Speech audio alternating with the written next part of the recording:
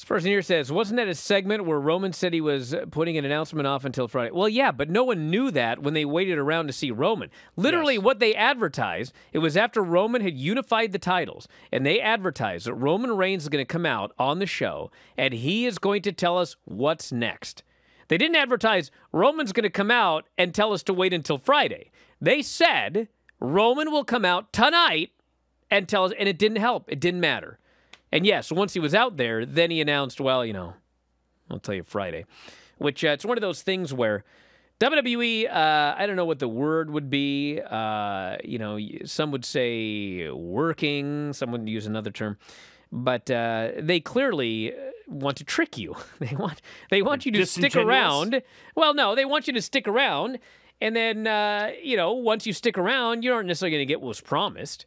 And, you know, I think, and obviously this is the case, they feel that you'll just keep falling for it.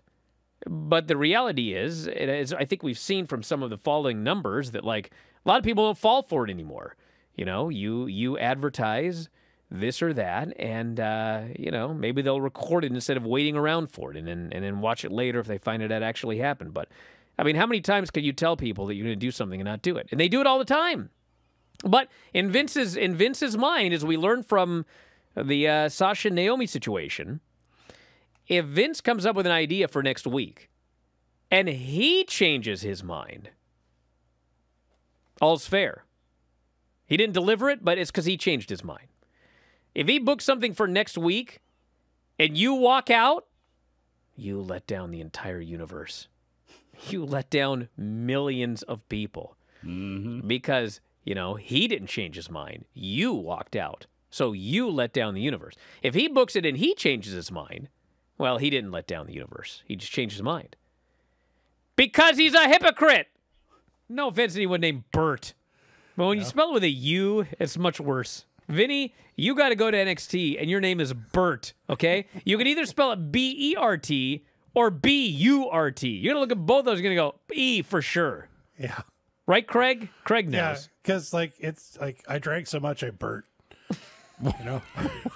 What? First it was Narcissus. Okay. But then later it changed to The Narcissist. Yes. With a T. Yes. But that wasn't Narcissus. That was the Narcissist. The Narcissist. No! The Narcissist. Who cares? Bert. Yeah. Bert Narcissist. Like Bert. I'm sorry. I need to recover from Bert Narcissist.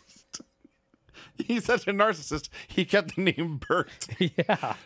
If you enjoy these videos, for just $7.99 per month, you can enjoy full-length editions of The Bryan and Vinny Show, Wrestling Observer Live, Figure 4 Daily with Tom Lawler and Lance Storm, the Mad Men Podcast, Speak Now Pro Wrestling with Denise Salcedo, and more, plus hundreds of archived shows, all in beautiful HD.